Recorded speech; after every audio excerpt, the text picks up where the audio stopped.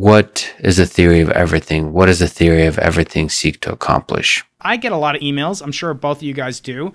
I've got this theory of the early universe. I need to, or of grand unification. Can you help me prove it? And I'll share, my Nobel Prize proceeds with you. I actually asked that of Adam Rees, and he said, yeah, how do you think I won the Nobel Prize in physics? I did get somebody who sent me an email from actually somebody I had never met before. And said, hey, do you know what this conversation online? And somebody had noticed an equation that could close to predict the fine structure constant. The fine structure constant. It's a dimensionless description of the strength of the electromagnetic force. What about experimental validation? Is that a fair standard to hold before a theory of everything that's trying to unify quantum mechanics and gravity? Remind you, this is our Mars rover moment. 10 years, thousands of people, years of effort, suddenly in one moment being revealed to the collaboration. And lucky for you guys, you get to see that moment because we recorded it. The number we had predicted is right here. Safely right in the experimental average.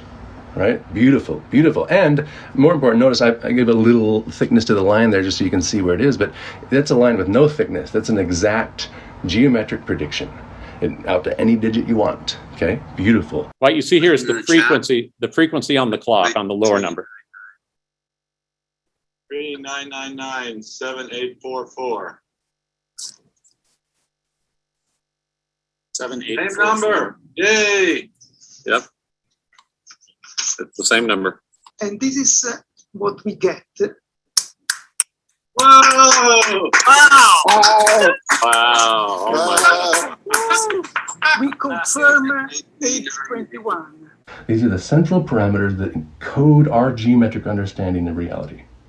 Literally. To the error bars, this literally lists the most important constructive parameters of existence.